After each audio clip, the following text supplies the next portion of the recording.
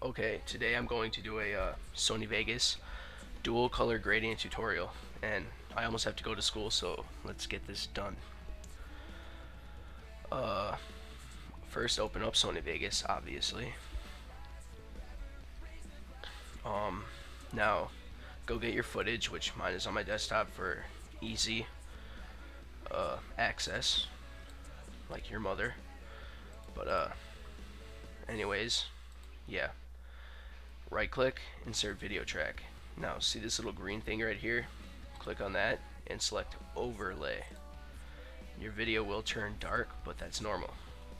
Now go to media generators, color gradient, and select linear black to transparent.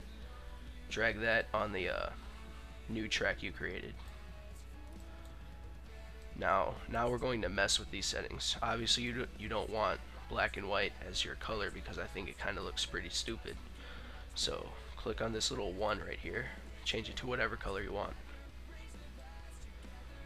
I'm going to use orange, a light orange as an example, and then click on this 1 over here, or this 2, and switch it to whatever color you want. I'm going to use light blue, and I think that gives it a sweet effect.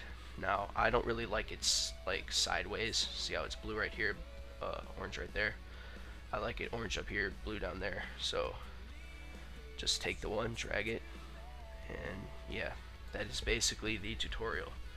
Super easy stuff, nice effect, you know, something different. So yeah, hope you guys enjoyed it. Please rate, comment, subscribe.